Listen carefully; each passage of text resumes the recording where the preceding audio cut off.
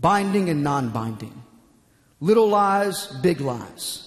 That if you get caught with the big lie, you perjure yourself. If you get caught with the small lie, it's okay because it was a non-binding oath.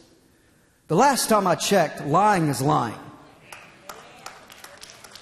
Oh, come on now. The last time I checked, a little white lie is the same as a big old black lie.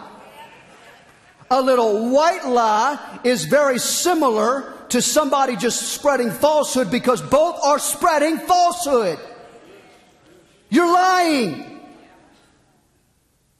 You know, we've said this hundreds of times as an example. And if you have kids, you know it to be true. You don't have to teach a child how to tell a lie.